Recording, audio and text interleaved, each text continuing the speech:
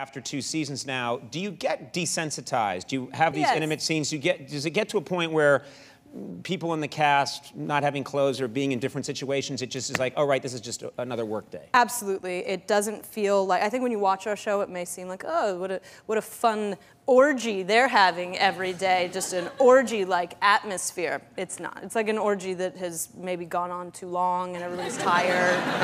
Nobody really wants to be there anymore. It's that kind of an orgy. You never think of an orgy that way. You don't. How much longer is this going on for? That's the Masters of Sex orgy.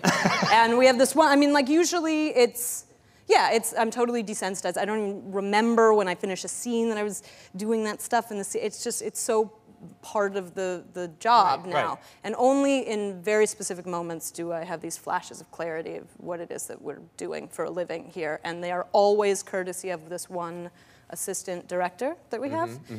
His name is Mark. He's a very thorough assistant director. He has this very deep voice, and he likes to set up the scene so everybody knows exactly what's happening and keeps the set very professional and everything's above board. And he'll tell you the length of the scene, the line we're starting in, and then we'll go into shooting it.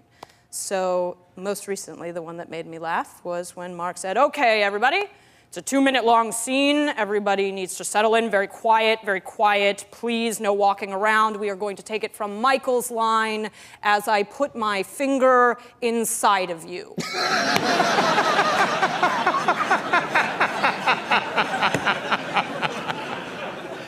No betraying.